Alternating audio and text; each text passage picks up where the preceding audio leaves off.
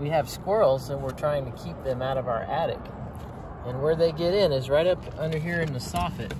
They've pushed their way in there. I've got a 1/4-inch wire mesh from the garden center. This is about $15 for a roll of 10 feet.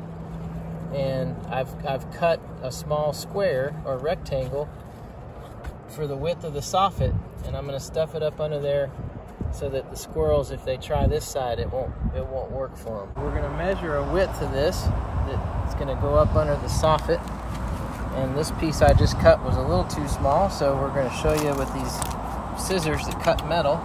We're going to try to make this piece a little longer than the other one, and then once we get that cut, I'll show you where we put it.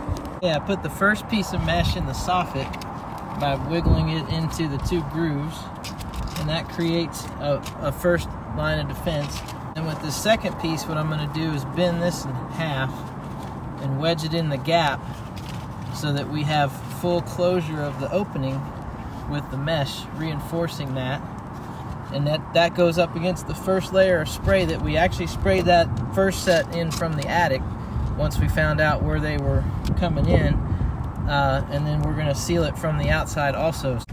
We're going to put this wire mesh right up in here like that and just wedge it in, no screws. And this is just a deterrent to keep the squirrels out. And there's no hardware with this, it's just wedged in there, and it's pretty secure as far as I can tell.